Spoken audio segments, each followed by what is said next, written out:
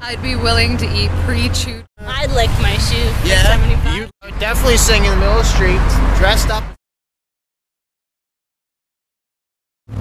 We're on the corner of Wellington and King right now, and what was your name? Rachel. Rachel. Basically what Jonah and I are doing this afternoon, going around, seeing how far people are willing to go for a fist full of cash. This with the FM96 Poag Jewelers threesome. And what is it you said that you would do just a moment ago? I'd be willing to eat pre-chewed gum off the ground for a fistful of cash. Jonah, how much do you think that's worth, man? I would say like maybe like 50 to 100 bucks. I don't know, like if you look down on the ground, like this is gum.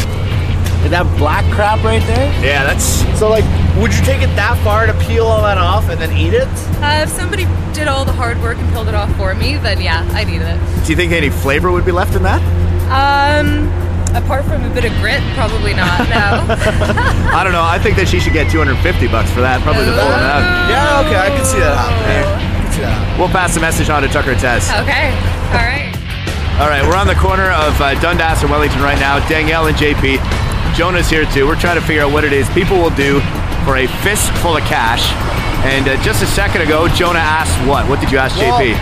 I was wondering if JP would lick the bottom of Danielle's shoe for a fistful of cash. Now, is that reasonable to get a fistful of cash? Yeah. Even though that you don't know where that shoe has been treading in poop, spit, it's probably better I don't know. Well, I guess that's right. So what amount of cash would you be talking? Like, would 50 bucks do it?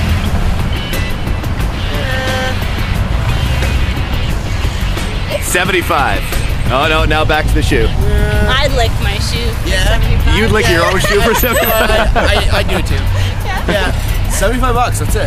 Yeah, that's all. 250 would be better. Alright.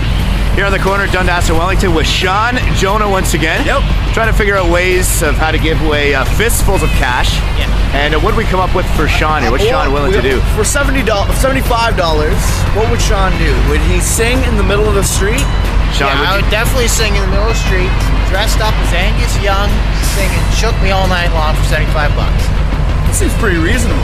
That seems huge. So you'd be willing to get in the kilt and everything. Oh yeah. Whatever. 75 bucks. Oh yeah. You're a cheap date. Yeah. Whatever. what if we asked you to dress up like that cowboy guy they got in New York and sing songs like he does? You might have to put in an extra 25 bucks, but pushing it up to